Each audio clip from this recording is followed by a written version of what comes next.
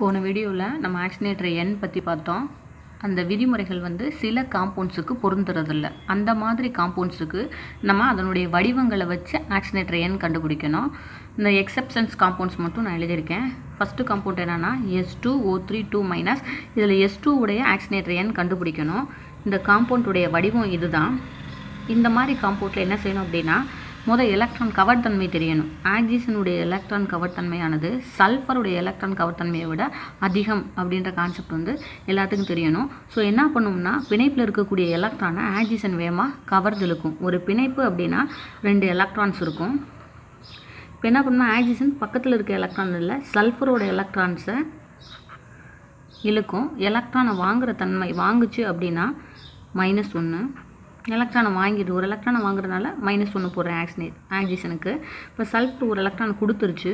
So இதோட ஆக்சினேட்டர் எண் இங்கனக்குள்ள +1. இந்த பிணைப்பை பொறுத்தளவுக்கு இந்த பிணைப்புக்கு வரும் பொழுது அதே மாதிரி தான் சல்ஃபர் கிட்ட இருக்கக்கூடிய எலக்ட்ரானை ஆக்சிஜன் கவர்ந்து இழுத்துக்கிறோம். ஸோ அந்த நேரத்தில் ஆக்சினேட்டர் எண் -1. சல்ஃபர் எலக்ட்ரான் இழந்தனால அதனுடைய ஆக்சினேட்டர் எண் +1 இந்த பிணைப்பை பொறுத்து. தென் இந்த பக்கம் பார்த்தோம் அப்படின்னா, இங்கிட்ட பிணைப்பில் 2 எலக்ட்ரான் இருக்குது, இரட்டை பிணைப்பு இருக்குது. ஸோ பிணைப்பில் சல்ஃபர் கிட்ட 2 எலக்ட்ரான் இருக்குது. இந்த 2 எலக்ட்ரானையும் ஆக்சிஜன் இழுத்துக்கிறோம். ஸோ ஆக்சினேட்டர் நிலை என்னென்னா, இந்த இடத்துல -2. 2 எலக்ட்ரானை சல்ஃபர் கொடுத்துட்டனால இதனுடைய ஆக்சினேட்டர் நிலை +2. இங்கே சல்ஃபர் அப்படின்றது ஒரு பிடித்தான மூலக்கூறு. ஸோ இங்கே எலக்ட்ரான் அட்ராக்ஷன் இருக்காது. இங்கனக்குள்ள எலக்ட்ரானுடைய கவர்த்தன்மை 0. ஸோ இப்போ சல்ஃபருக்கு தான் ஆக்சினேட்டர் எண் கேட்டிருக்காங்க. சல்ஃபருக்கு ஆக்சினேட்டர் எண் என்னென்னா +1, தென் another +1, தென் +2. டோட்டலாக சல்ஃபருக்கு ஆக்சினேட்டர் நிலை என்ன அப்படின்னா +4.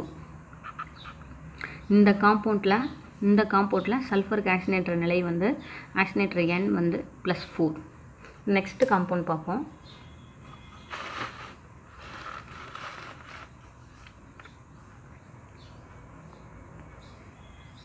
S2O8 2-. இதில் 2 சல்ஃபர் இருக்குது. எஸ்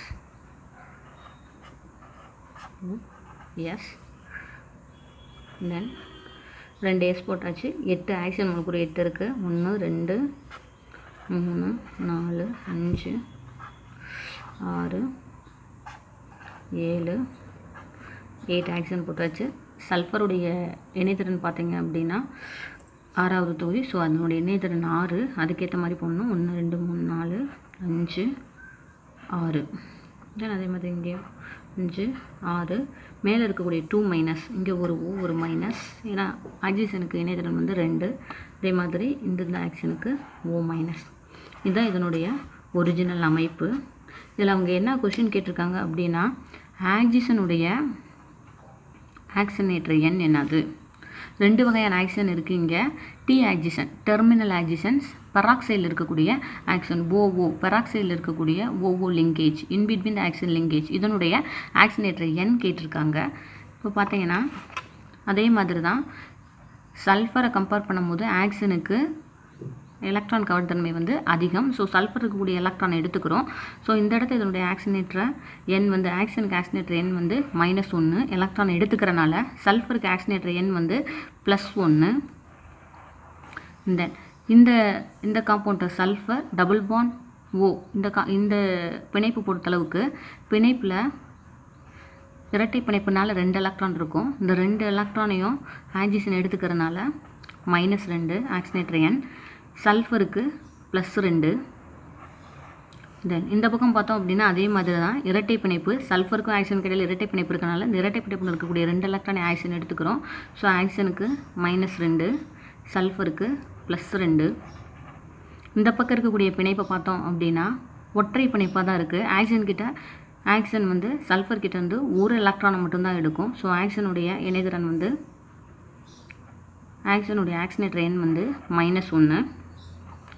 கொஸ்டின் என்னென்னா ஆக்சிஜனுடைய 2 விதமான ஆக்ஷன் உள்ளே இருக்குது. அப்போ ஆக்ஷனுடைய ஆக்சினேட்டர் n என்ன அப்படின்னு தான். இப்போ டெர்மினல் ஆக்ஷனாக இருந்தால் வெளியில் இருக்கக்கூடிய ஆக்சிஜன், இந்த ஆக்ஷனுக்கெல்லாம் பேர் வந்து டெர்மினல் ஆக்ஷன்ஸ். டெர்மினல் ஆக்ஷன் இருந்தால் அதனுடைய ஆக்சினேட்டர் n பார்த்தீங்க அப்படின்னா -2. இங்கேயும் -2 தான். இந்த பக்கம் பார்த்தோம் அப்படின்னா -1 -1 -2 தான். ஸோ டெர்மினல் ஆக்ஷனுக்கு ஆக்சினேட்டர் n வந்து -2. இன் பிட்வீன் பெராக்சைல் லிங்கேஜில் இருக்கக்கூடிய ஆக்சிஜனுக்கு, பெராக்சைல் லிங்கேஜில் இருக்கக்கூடிய ஆக்சிஜனுக்கு ஆக்சினேட்டர் n பார்த்தீங்க அப்படின்னா -1. ஏன் அப்படின்னா இந்த ஆக்ஷன் வந்து ஒரே எலக்ட்ரான் கவர்த்தன்மை. ஸோ எலக்ட்ரானை புல் பண்ண முடியாது. ஸோ இந்த பெராக்சைல் லிங்கேஜில் இருக்கக்கூடிய ஆக்சிஜனுக்கு வந்து ஆக்சினேட்டர் n வந்து -1. எந்தெந்த காம்பவுண்டுக்கு நம்மளால் ஆக்சினேட்டர் n வந்து கரெக்டாக கண்டுபிடிக்க முடியலையோ அதுக்கு வந்து அதனுடைய அமைப்பை எழுதி நம்ம ஈஸியாக கால்குலேட் பண்ணிக்கலாம். தேங்க்யூ.